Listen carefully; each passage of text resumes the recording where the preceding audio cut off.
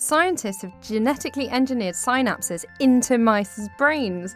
So that in itself is an amazing feat, but the scientists were also able to target the synapses that make mice more sociable or perhaps reduce their risk of OCD-like symptoms, which suggests that down the line this could have potential for treating certain mental health conditions. What motivated the scientists, who were from Duke University, was this sheer body of research that suggests that many mental health conditions seem to occur when something goes awry with the neurotransmitter chemical system, which led them to wonder if they could sort of bypass those signals by putting in electrical ones. So they implanted electrodes about the width of a hair into many different areas of mice's brains to record their electrical activity.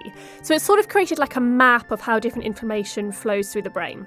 They then exposed them to situations that might make them anxious or aggressive to see how that flow changed, so they could then pinpoint the cells that should receive the engineered synapses. How do you get these engineered bits into the brain? So that was done by injecting a harmless virus that was carrying the genetic information needed to make the connections.